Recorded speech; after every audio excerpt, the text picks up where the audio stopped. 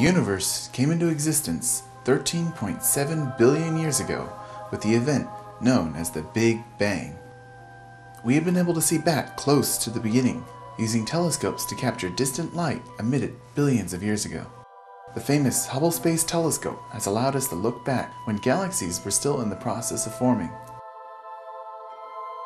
The WMAP provided us with an amazing view of the cosmic microwave background, the afterglow from the Big Bang. Before this point, the universe was too hot and light was unable to shine through the dense fog of charged particles. This prevents telescopes from being able to see beyond this point. However, there is a way to recreate the conditions of this early universe right here on Earth. The conditions of the early universe were of extreme heat and energy, which led to the creation of strange forms of matter and physics. For decades, particle physicists have been recreating these early conditions with particle accelerators, smashing particles together to create similar levels of heat and energy. Particle detectors are then employed to capture these events to help us learn more about what the universe was like in these early times.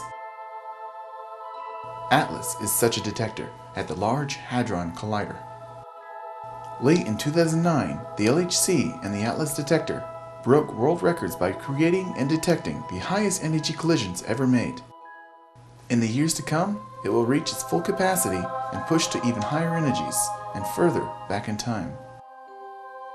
ATLAS will be discovering new kinds of particles, such as the Higgs, and unlocking new realms of physics that may include new dimensions of space and particles of dark matter. This frontier of knowledge will continue to be pushed to help us learn more about the origins of our universe and what happened a fraction of a second after the Big Bang.